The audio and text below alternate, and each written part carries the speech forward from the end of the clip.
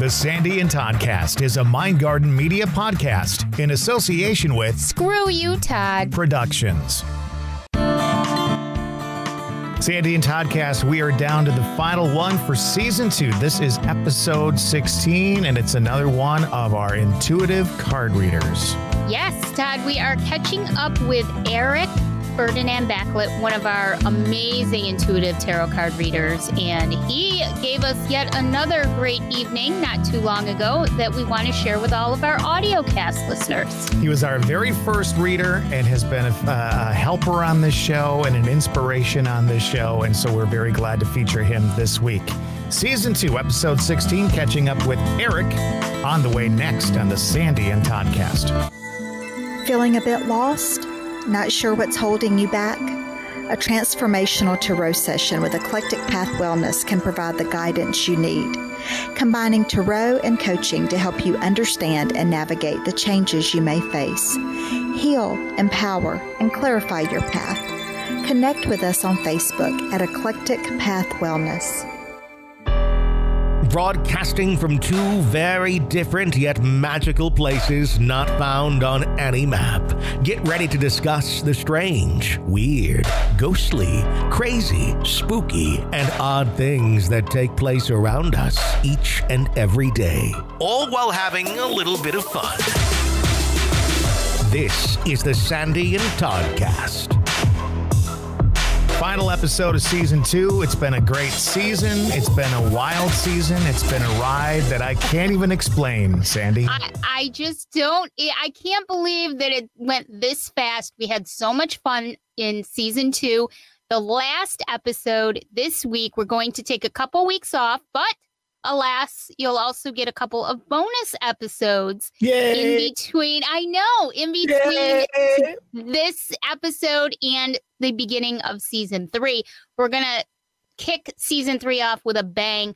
We'll have a guest named Holly Hughes with us, and we'll tell you a little bit more about that in the coming weeks. But yeah, it's really exciting that we got through 2 full seasons so far. Kind of amazing. And this season was, the first season seemed to be relatively easy. This one, along the way, it evolved and changed because we wanted it to, evolved and changed because we had to. And it was not the easiest season to get through. I thought like the first season seemed easier. The second season seemed like a mountain to try and climb. I know. It was really strange. Well, we just had a lot of stuff going on, you know? It's been a pretty wild last few months, I have to admit. And lots of stuff going on in my life, in your life, sort of trying to figure out what we were doing with the live casts that we do and how were we going to move forward. But, you know, in the end, we did it. And I hope everybody enjoyed the best of season 1 episode that we gave you here in season 2. That was a lot of fun to go back through. And, you know, we're kind of funny, Todd. We really are. Well, not necessarily funny like ha-ha funny, but more like bad cheese funny, like it goes bad kind of thing, you know? Yeah, we're kind of cheesy. Definitely.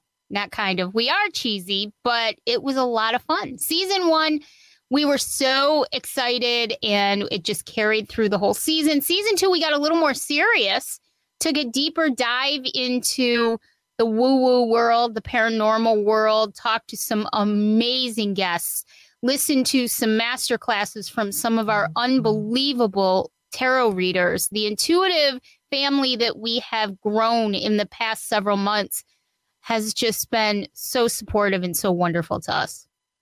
Yeah, and these are people who said, yes, we'll help you out. Yes, we'll be involved with what you got going on. And it was more than just involvement. It was very supportive. Eric was one of those guys right out of the gate. He said, I'll be on whenever you want me to be on. Yeah. And if you remember the very first time this is so weird about our intuitive readers, but the first time we had him on, we got into our little software where there's kind of like a back room area where people stand by before we bring them on to where everybody can see.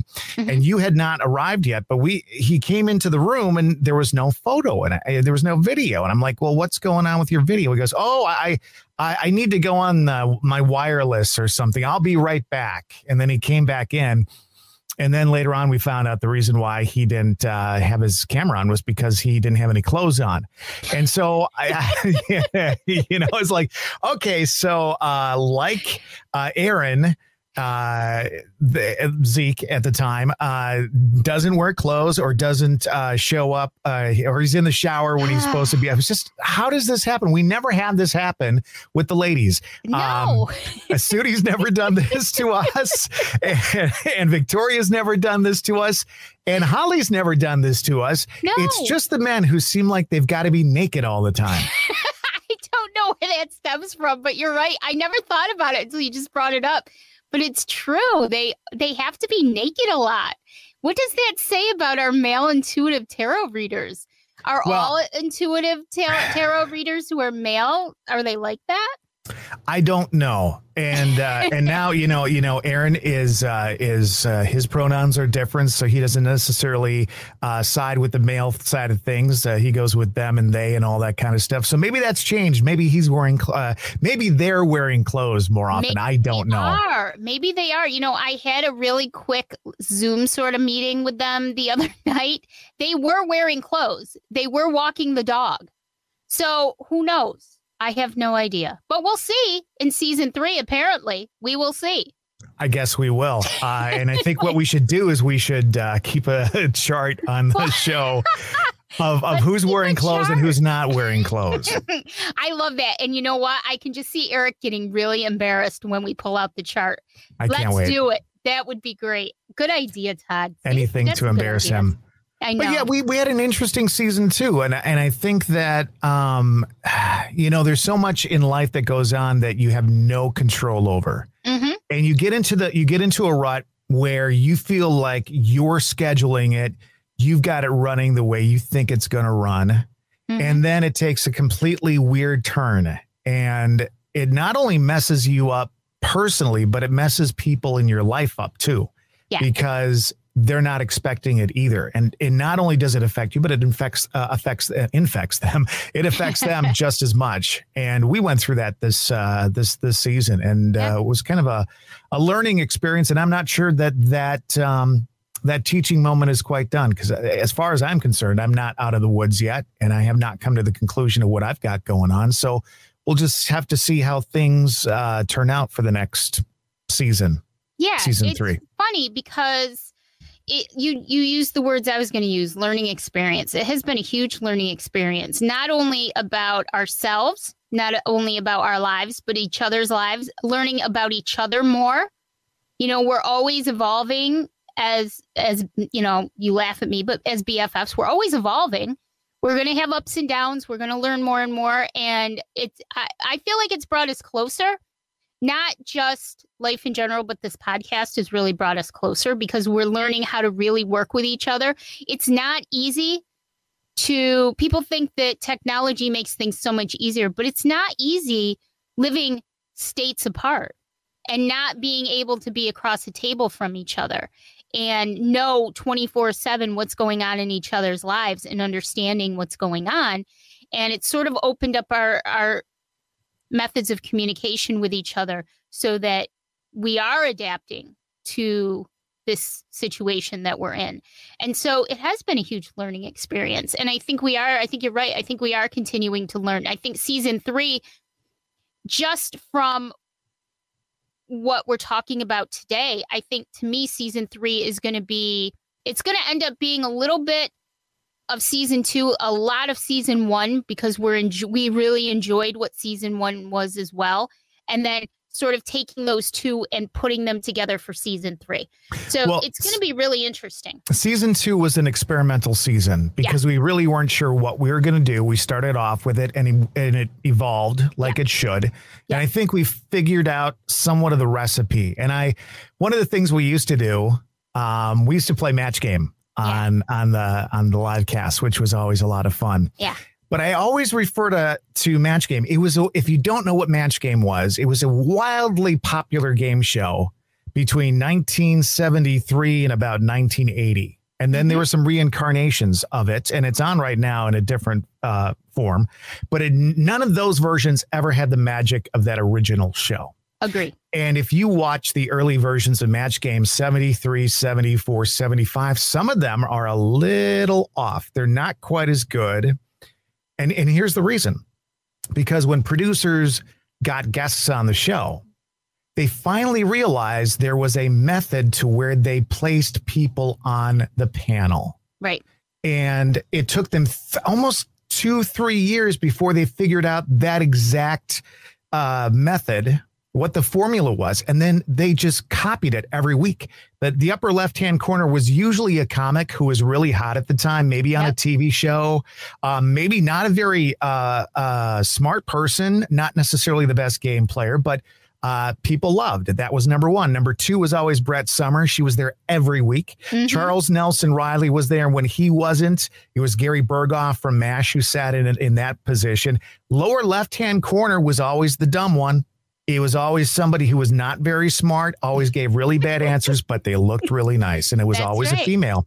Richard Dawson in the lower middle. And then on the bottom right was one of a couple people. Betty White, Marsha Wallace, Fanny Flagg was in there. Patty Deutsch was there once in a while, but it was always somebody who had the last line. And by the way, that last seat was always my favorite seat. Yes, because were fantastic. They didn't always match, but their answers were smart and funny, and they were like the punchline of the whole thing. Exactly. So once they figured that out, it was this huge hit. And as soon as you lost Richard Dawson, things changed.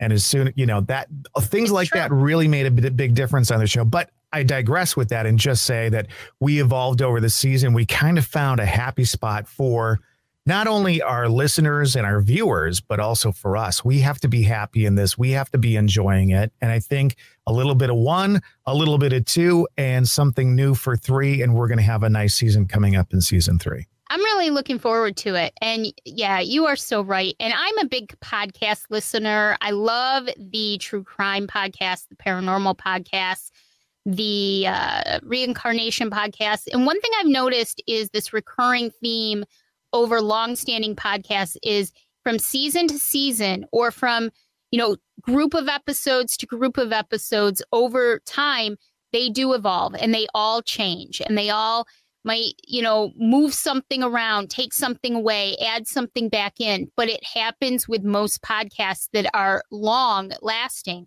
is that they learn how to evolve and change with the audience, with their own preferences, and what they enjoy doing. So I'm really looking forward to the next season. I think we're going to have a really good, fun one. We also talked, kind of came up today, and I've been thinking this for a while, but last week we did a live cast and you talked about cemetery, Peterborough Cemetery. Mm-hmm. You really got into it. And I said, as soon as we were done, I told you, wow, that was incredible. You did a really nice job on it. There was a lot of research involved. You provided a lot of pictures. There was conversation about it. It was just really, really good. And I thought, you know what? You need to bounce that out a little bit. You need to do more of that, whether it's a separate podcast or if it's a bonus episode thing on our podcast, where it's still the Sandy and Toddcast, but it's, Sandy Cemetery Stories or whatever it is. And let you do that. And because you do it really, really well. And I think there's a big audience for that. I think, to be honest with you, I think you could be a star with that. Well, first of all, thank you. And I love you. And second of all, it's funny. I think that's an amazing idea, because it's something I'm so passionate about, Todd. I'm so passionate about local and regional history, U.S. history, especially the Civil War era, the 1800s. I'm the kind of person that loves walking in the footsteps, literally, of history. And wherever I go, I'm always looking for historic places that I can go and experience things. And especially having abilities, being an empath and having some psychic abilities, it just sort of like makes it times 10 for me, and even more personal. So as an example, just over the weekend, my husband Dave and I are very much into geocaching. And okay, I got to stop you. Are you both into it, or is he just doing it? No, he actually enjoys it too. And I'll tell you why. I hate you. I'll tell you why, though. Because it's not just a game. it's also a way to explore new places and learn new things. And that's what we love to do in our spare time. We'll just take random drives anywhere. We'll pick a direction and we'll just go in that direction. And where we end up, we found beautiful waterfalls by mistake. We found all kinds of places. So geocaching allows us to explore a little bit more. How do you know that you're going to go to a location where there's things that you can geocache or whatever it's called? Well, most of them there's coordinates for them. And really quick lesson on geocaching. It's a game. It's sort of like a treasure hunt. And it's started in the year 2000. And it's been going on for 21 years now. And it's huge. There's millions and millions of geocaches all over the world. People all over the world play it. And what you do is, if you want to place a geocache in a specific spot, like a cemetery or a waterfall or a park, a state park, anything that could be a good hiding place for something, you would place it and you would log the coordinates of it. And then you can make it, there's an app, a geocaching app, and you can actually make it what they call a geocache. And you can talk about it. You can give the history of the place that you placed it. You can give little hints, and people can go and use GPS on their phone and navigate to the place. It's not easy. There's all different levels of terrain, difficulty, finding it difficulty that you can set your app to.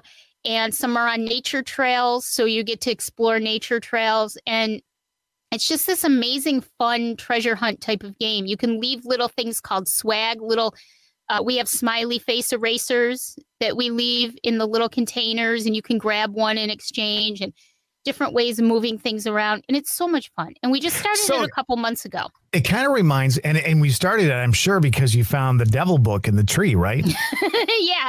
I thought we were at I didn't know. I had heard of geocaching, but I had never learned anything about it. I didn't know. So a couple months ago, the famous call to you, where I was crying because I was in a cemetery from the 1800s, and in the corner of a tree, I found this little container, and it literally had a little skeleton in a coffin on the top of the book, and I didn't know what it was. So I panicked, and I thought, oh my God, somebody's, practicing devil worshiping. So I called you, and I was all freaked out. Well, lo and behold, a couple weeks later, I got the nerve to go back and check it out, realized that it was a geocache. And that's what sort of got this fun passion for geocaching going. And now we're up to 22 or 23 finds so far. And it's allowed us to go all kinds of places we never would have gone. It kind of reminds me of like a less modern day version of Pokemon Go kind of thing, where you have a little bit of technology in this case, but you're finding real things in an actual, location. Yes. And it's funny you say that, because I had mentioned that to Dave just a couple of weeks ago when we were driving around, that we had very, very briefly, I'm talking maybe a week or two, tried to play Pokemon Go a handful of years ago, and it didn't last very long because I thought it was kind of boring and weird. Well, the Pokemon Go really didn't last very long. I know you can still play it, but do you remember you'd look outside and there'd be people walking outside playing it, and you're like, oh my God, it was like zombies walking around at the time. Yeah, we were down, I'm sure everybody's heard of Colgate College. It's an Ivy League college in Hamilton, New York, which is not far from where we camp. And we'd go into town and we'd try playing it. And we weren't the only ones looking weird, looking down at our phone, walking around. But it just didn't last for me. This, I feel it will last for me. There's somebody that I saw on Reddit in the geocaching group in thread that actually has been doing it for 17 years. It's a long time. Yeah, it's a long time. So we were out geocaching yesterday. It was a gorgeous day here in central New York. And we happened upon a cemetery that we were actually going to another cemetery, and we happened upon this cemetery and ended up exploring it a little bit. And I used Find a Grave to trace the history, the ancestry of one of the graves there. And it went all the way back to the 1600s in Ireland. It was the deceased who was buried at the cemetery, the Amos Parker Cemetery in the town of Augusta in Oneida County in New York. It was like their great-great-great-great-grandfather. The family emigrated to Connecticut in the early 1700s and ended up, and this deacon who had passed, Robert Durkee, ended up in this cemetery in central New York State. But it went all the way back to, and I actually got to read the story. He was a knight. He died in battle. He was only 40 years old, the whole thing. And it's just amazing. And so I think you're right. I think that it would be really cool for me to be able to do some of this historical research and present it to people with, you know, a little bit more of a personal touch, not just this is the grandfather, this is the great grandfather, but really give stories about these people and help them come to life, because we can learn so much just by looking at one single grave in a cemetery. Imagine what we can learn by paying attention to all of it. Well, I know what's really funny, too, is like you're sitting there. He was a knight and he died in battle. And I'm thinking, you know, people will look back on us. They were podcasters and they died from brain aneurysms, you know, or you know, heart disease or, you know, diabetes or whatever it is. I know, right? So, yeah, I think the cool idea at first would probably be I can do some bonus episodes. Okay. And we'll do some bonus episodes and we'll see if we can grow it even bigger with time. Just like this one. This one started out just me trying to do something by myself and last year. And I said, hey, Todd, why don't you do this with me? I think it would be fun. And look where we are now. So look where we are now. We're going back to a podcast with only her. So, yeah, that's what season 3 holds. And there's a lot more stuff coming and we will fill you in as we move along. But right now it's time to get our final episode of the season done for you and get it started. Season 2, episode 16, Catching Up with Eric on the Sandy and Toddcast. Eric Ferdinand Baclit. Let's bring him on right now. Hey, Eric. Happy to be back. Thank you Glad for to have coming you back. It's all my fault, apparently. I don't think you were on, Sandy, when he was showing you his big microphone, because he showed us what the microphone looked like. You showed Todd your big microphone and I didn't get to see it? Oh, that's come correct. on. Why am I on the spot again? What's up with it? That's what happens when you come on the show. You should know. We just decided to go into it really much quicker this week. Much quicker. Usually we wait till the end. Yeah, we didn't ease into our teasing. Oh, God. Yeah, it's too early for this, folks. But how you been? Congratulations, Todd. Welcome back to the corporate world. Yeah. Yeah, I mean, I'm sharing your enthusiasm. I know how it feels. I'm stuck in corporate, too. So, yep, I totally get you. Well, and there's a part of me, there's a part of me that really likes the corporate world because things are very structured. And for the most part, you know, how certain people are treated is pretty much the same across the board, kind of. I like that structure. And so I'm a little excited about that. You know, like I said, I could retire next week and I would be really happy in life, but I don't think that'll ever happen for me. So you never know. Never know. Never know. Yes. Manifest. Where's my wand? I'll do some little doohickeys in the air. So what's new with you? If I make that wish and it comes true in your life, then you better be prepared for it. Be careful for what you wish for, Todd. Remember. Yeah, but I don't want to like become maimed or something. And no, I lose part of my face and I can't do any work, you know, so don't maim me just so I get time off. I mean, you might win the lottery or something, or right? Listen, if that happened, you would get so much of that money. I'd take care of everybody in my life. Sandy would get a little bit for her dog. A little bit. And then I'd be totally gone so fast. Listen, you'd never see I'm me just again. excited he's going to go to the Fonzie statue with me in Milwaukee. I was surprised he agreed to that. Can always change, girl. Can always change. What's new with you, Eric? So far, well, you and I talked about a little bit of what's happening in my work life. I need your prayers, everyone. Who knows? I might get bumped 2 levels higher. That's a possibility. Wow. Let's see. I'm still in the interview process. If things go well, yay me. Yay. So let's see.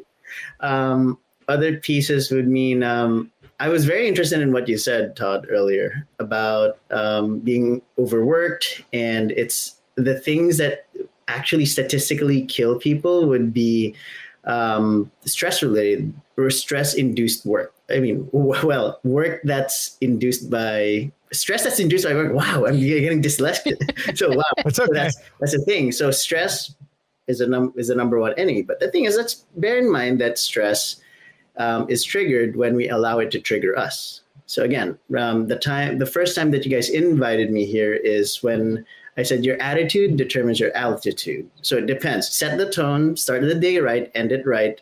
I mean, honest to goodness, I'm confessing to the world that I have a super micromanaging boss. She is going to literally watch your every move and watch every single email that you send out to make sure that it's her way and else it's the highway. That's my life at work. That's like super duper corporate level type of thing. But I don't let that affect me. So it kind of leads to the point wherein I have two things that I'd like to share with everyone. Are you always looking after your mental health? Are you always looking after your emotional health? And the second piece to that is, since this is Tarot Tuesday, how do you choose the right tarot reader for you? What kind of tarot reader would really fit your dynamic? So before we proceed with that, I mean, do you guys have any ideas on your side? Do you feel that, I mean, you mentioned something about stress, Todd, and you want to retire super early. And Sandy, you had prior to this live, we discussed a little bit about your dreams, and I kind of speculated it might have been anxiety related, people that's within your waking world. So what are your thoughts so far on these two pieces before we proceed? Whoa, you beautiful souls. I'm so excited to have this platform where I can share my gifts, the things that I do, what we need to do as a collective energy to really step into soul's path. Reiki and healing and alignment. Oh my goodness, these are all so very important in what we do. I have a daily podcast that I do. You can find me on Spotify and Anchor for your daily vibes, your energies as a collective unit, right? You can also find me on my Facebook page where I really go more in depth with it, but you can find me at Mystic Karma by Victoria. The two pieces I want to mention first off is I kind of know your work situation, and I wish I was as strong as you to go into each day feeling this and then coming out of the day feeling like this, because most days I go into the world feeling like this, which, as you know, is shooting fire from my hands. And I usually end the day shooting fire from my hands and other orifices. So, I mean, I wish I could do that. And I do try to meditate, and I try to stay as positive as possible. It's been hard, but I just saying, hats off to you, because you do. And I know you've got a lot going on, and yet you always reach out and say good morning and how you doing and how's, your job going and all that kind of stuff. For me, when it comes to readers, it changes, because sometimes like when I work with you, I need that healing. I need that understanding. I need somebody to listen and give me feedback in that way, and in a calming presence.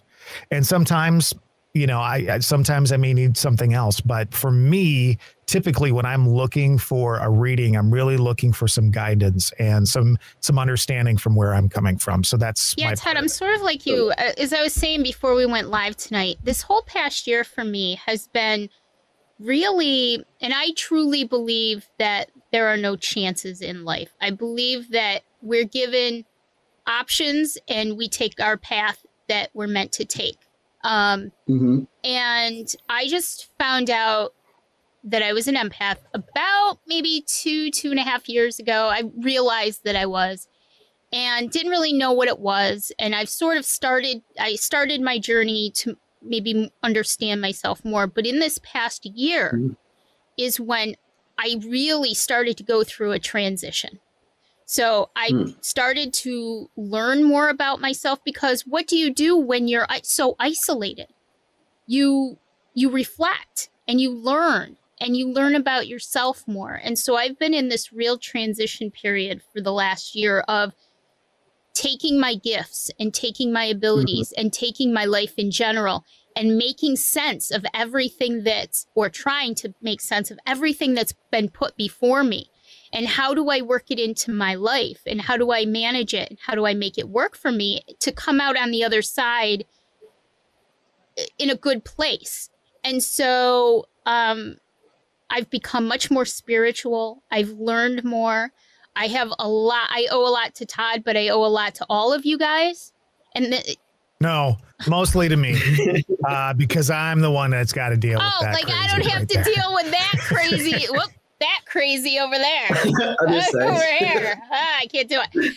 So, but we deal with each other's crazy. But I do owe some of it to him, and I owe a lot of it to this podcast, because without meeting all of you, I wouldn't have been able to get as far as I have and learn as much as I have. So with that being said, as I was saying to you, Eric, I'm sort of in a very anxiety-ridden time now, because we're starting to come out of the pandemic. Things are starting to lift. Restrictions are lifting. And now I'm realizing that my old life is not necessarily the same life that I want to live anymore. And it's not that I want to necessarily cut everybody out of my life, but the way I lived it before is not something that is that interesting to me anymore. I've sort of become a different person. And so for me, a reader, I really, like Todd, I really would look for somebody who really can give me guidance and can understand that transition that I'm going through, because I don't understand what I'm going through sometimes. So for me to have somebody who can help guide me and help me to understand where I am and what choices I might need to make and understand that would be amazing to me. I totally understand. Yeah. So there are a lot of tarot readers out there. There are a lot of psychics, self-declared psychics too. There's we were talking about the ratios, 80-20. I was thinking that 20% might even be split to 50-50. So that's 10% of 10% of, say 10% of the more intuitive ones, 10% of the more psychic ones. There are authentic psychics there that'll baffle you. You go, oh my God, I just met you today. As in literally, they will tell you from head to toe what you're all about.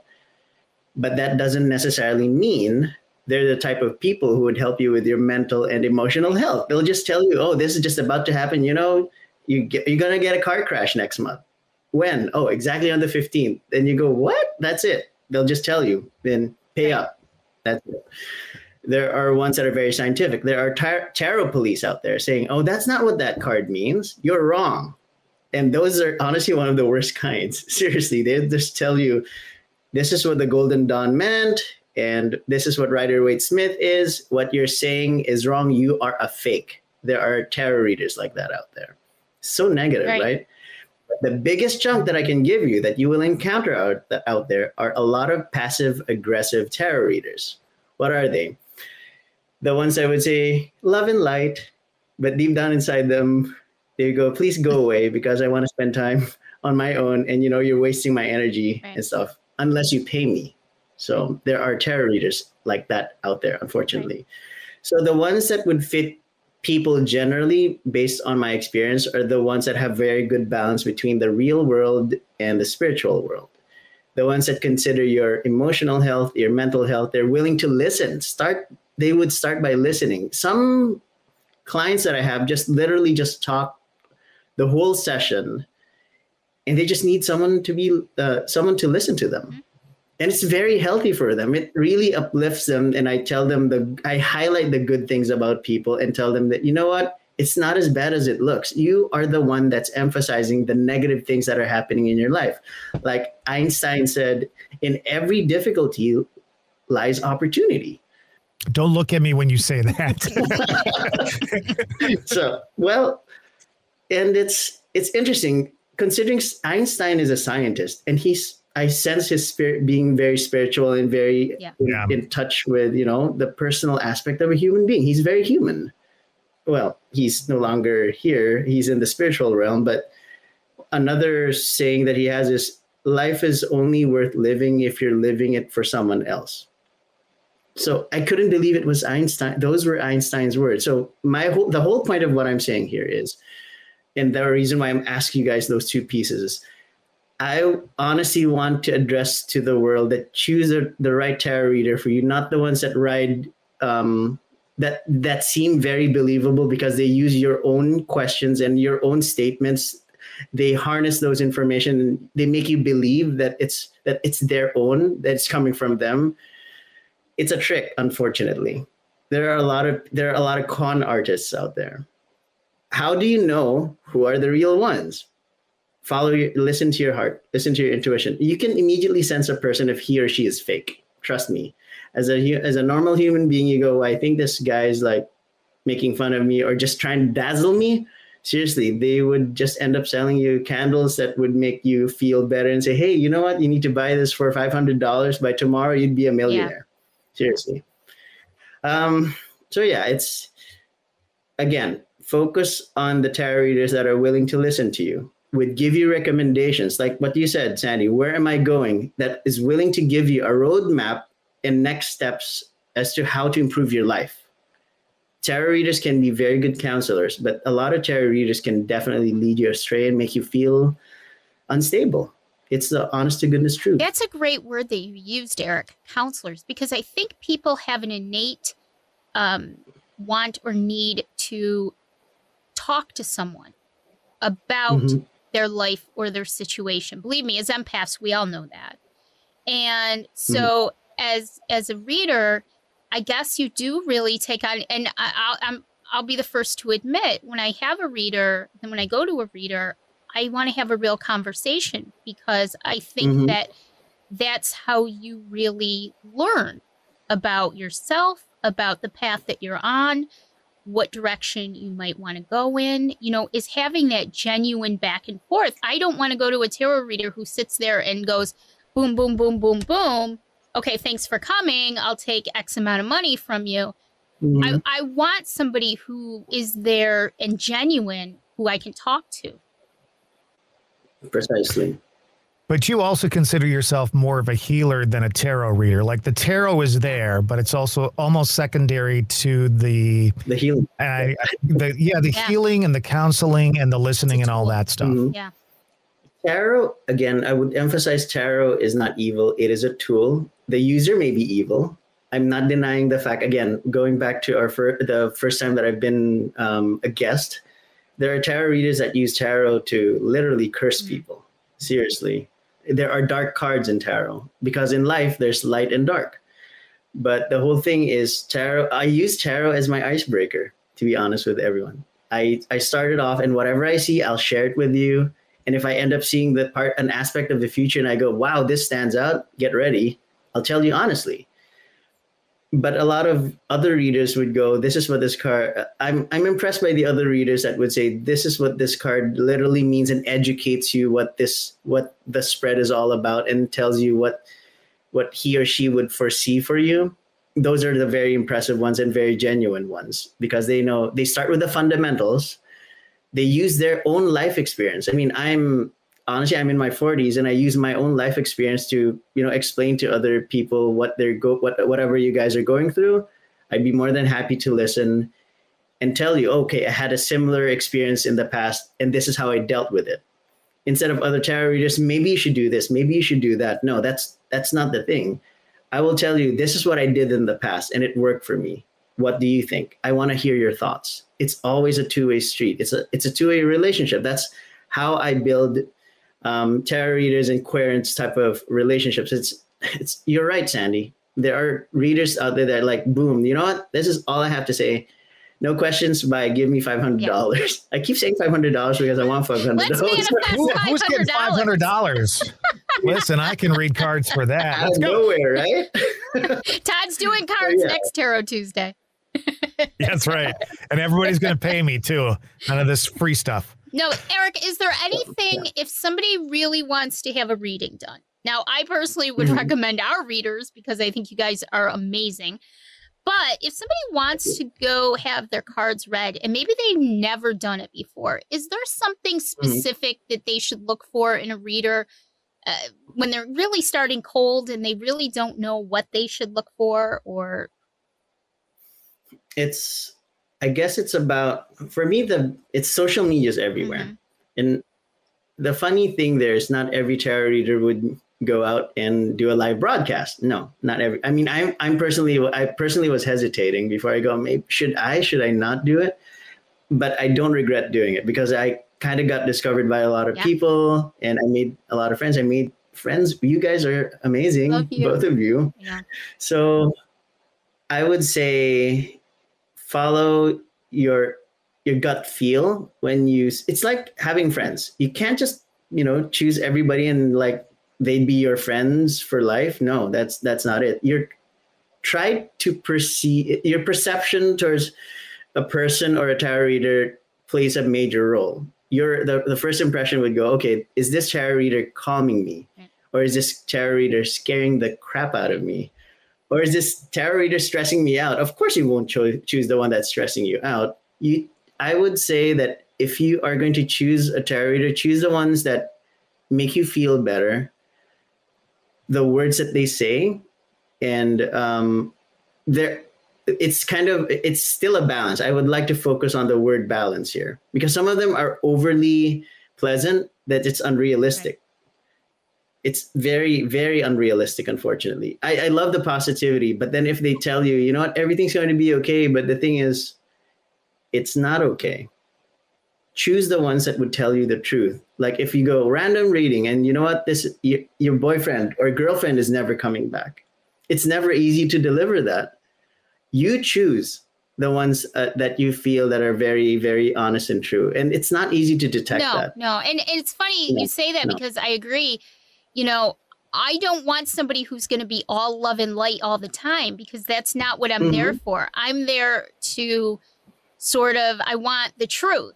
I don't want just, love and light. Everything's going to be rosy because to me, that's not helping me. What I need is the truth. Right.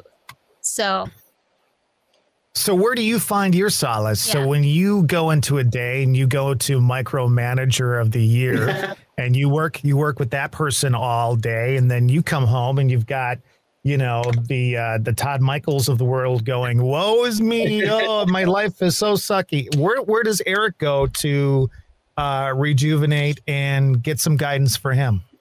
My faith is very strong. I am always going to be Catholic. I know that there are a lot of people with different religions and highly respect that.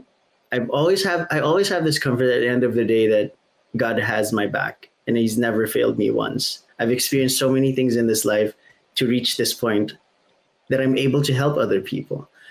So what do? Yeah, I unwind and I play a lot of video games. I will tell you guys that I confess I play a lot of Splatoon 2. If you guys are playing Nintendo Switch, you know what? Hit me up, definitely. I'm not just a tarot reader. I play a lot of video games. I still do my some yoga, a lot of I still do my physical activities, and I would say it's just that if you're going to ask me my suggestion is you must have your person that you can speak with at any time. Like they would drop everything just for you, just to talk to you in 5 minutes. And honestly, I pride myself of being that person. And I think Todd, you can attest to that. Whenever you reach out to me, give me 2 minutes. I respond to your messages. I do. Right. And then usually it's, hey, bug off, you jerk. No, I mean, honestly, there's been times when I'm kind of going through something and he actually reaches out to me. Zeeke actually has a question. Yeah. Zeeke actually has a question. He says he always feels awkward telling a client when something bad pops up in the cards. Can you give him advice on how to deliver that the easiest way? First, tell the truth. This is what these cards mean. But what's important is this is what's your impression. It's an art to deliver bad news in a graceful way. And I'd be more than happy to, get in touch with you. I'll share my best practices with you. But the biggest thing that I can tell everyone is if it's a face-to-face, you know what? It's okay to be transparent.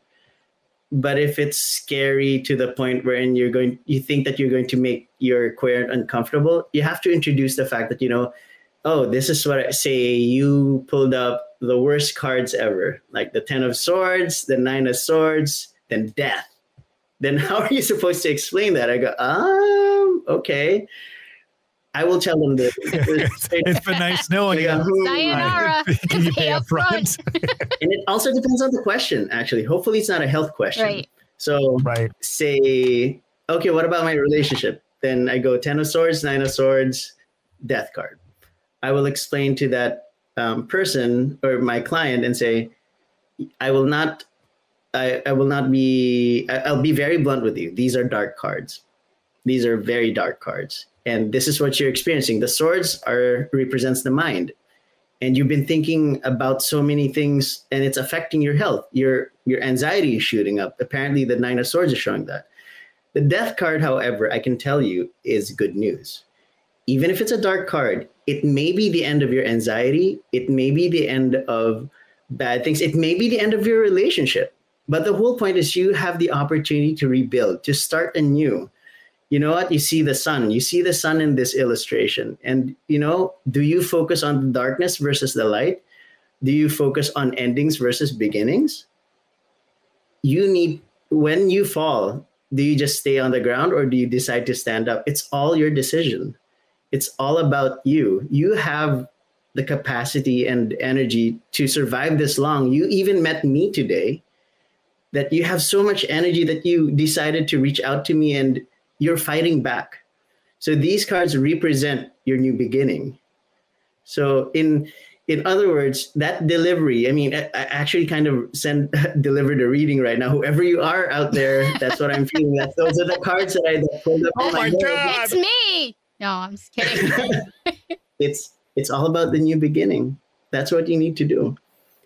So let me ask you this. So you get those cards and let's say you're doing a reading for me and you get the swords and the swords and the death. The swords and the swords and the death. Yeah. Wasn't it 10 and 9 and death, right? Yeah. I got to break it down simple terms for people like me because I don't think that way. So do I have the ability to change that outcome if I change the way I present myself, change the situation I'm in with little things, blah, blah, blah. Mm-hmm. Like, can I change that? That's not set in stone all the time, right? No. One thing I can tell you is that's a very strong and interesting question. For every tarot reading that you will have, it revolves around your present situation. That's one thing I can be absolutely certain. It revolves around your present situation. The question is, what are you willing to do to change your present situation to build a better future? That's the whole deal. So there are inevitable elements within that reading, and a very good tarot reader will tell you this is going to happen, and you need to address these pieces right now, and this is your recommended roadmap to your personal success. So you want to change the outcome of that negative thing that's about to happen? Okay, listen to that tarot reader saying, okay, this is what you need to do. Sleep better, eat better, try to make peace with other people, stop overthinking things, stop smoking, stop eating too much pork. Isn't all of this? Then you go, wait a minute, I could have just done that on my own, but did you do it? Why did it have to have a tarot reader tell you? Why did we have to find out for you intuitively? Todd, stop eating pork. Well, some people. I don't really go down that route. Yeah. But I am sitting there going, as he's going, stop doing this, stop doing that. I'm going, like. But you know what? That's what I love about tarot is it is fluid. It's very fluid. You actually asked a question I was going to ask a little differently, but kind of the same idea is. Probably better. Yeah. If I were to go to you next week, if I go to you tomorrow, Eric, and then I go to you next week, my reading might be completely different based on the choices that I make. Your actions. Right. Absolutely. Right.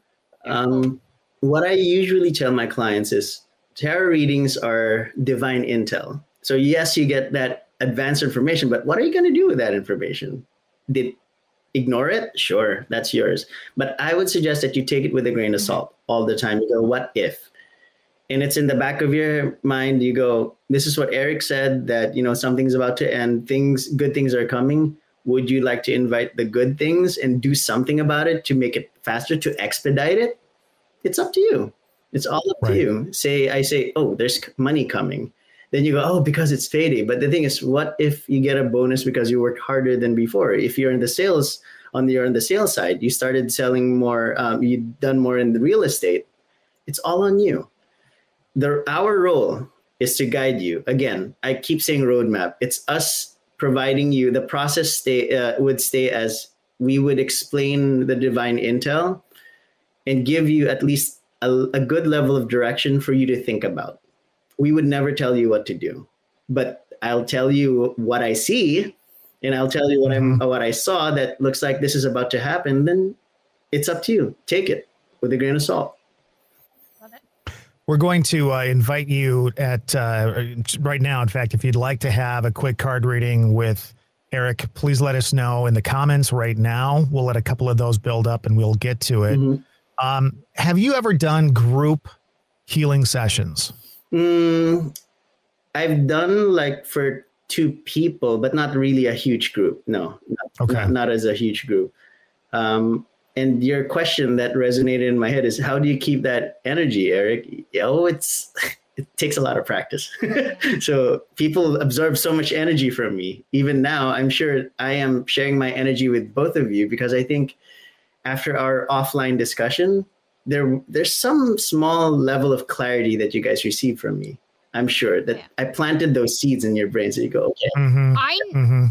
Yeah, because if I had to deal with people like you deal with people, I'd be out back digging graves for all the bodies that I needed to get rid of. I'm not lying. I mean, I'm just being honest about it. But I will say this. Every time that we spend together, Eric, and I mean this truly, is this calming energy comes over me. I always feel this calming energy. And you're right. There is clarity that comes. I'll tell you what, you want a good time. Get a healing session with him. It will be the most relaxing thing you've ever gone through. I may have to. I may. Oh, we're turning British now, aren't we? And a little Jimmy Stewart thrown in there too. The Jimmy Stewart talks like this. I need to get healed here by Eric. If he's going to play that little bowl thing, it's going to ring. I still have it. Do you have it tonight? Because I could listen to that son of a bitch. A couple of ways to get in touch with Eric.